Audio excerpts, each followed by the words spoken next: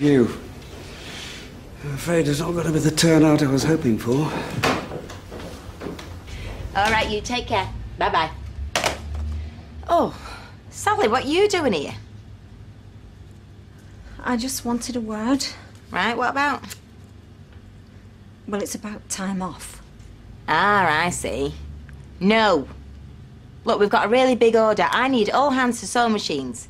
Besides, you've been having plenty of time off recently. A lot of dental work, methinks. No, I mean, yeah, that's what I've said, but... I've been lying. Interesting. I've not been going to the dentist. Well, Sally, I'm quite certain you've not been in your backyard sunning yourself, so... I've got cancer. Breast cancer. And nobody knows except Kevin. And I've had to go to the hospital and I've had tests and chats with the doctors. I didn't want anybody else to know. So I made up about the dentist.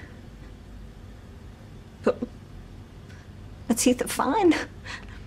In fact, my teeth are perfect.